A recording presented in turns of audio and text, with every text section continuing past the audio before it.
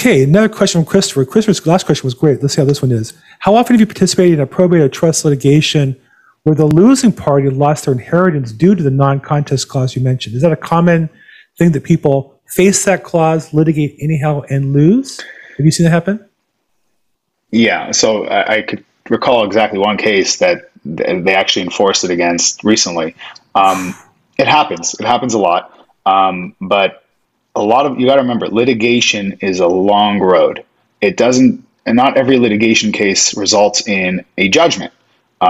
Most of them, I would say 95% of them, settle somewhere in the middle, right? Somewhere in the middle, we go into a settlement agreement, mediation, something, we settle the whole case, and then there's no contest clause because we settled the whole case. Everybody went their own ways. But should you go to trial and should you get a judgment, and even during trial, sometimes cases settle. Yeah, I know of a case where a guy completely lost everything in and he had his substantial assets in there, and the judge, when the judgment came out, and said, no probable cause, you're losing everything.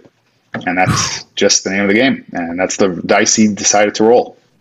And this wasn't your client, so usually it's the client took the advice of the attorney not to litigate. He did it anyhow, and at the end it didn't work out. So I've seen it happen. Yeah. Okay, if you enjoyed the video, your next step is to sign up for the webinar by clicking the link above.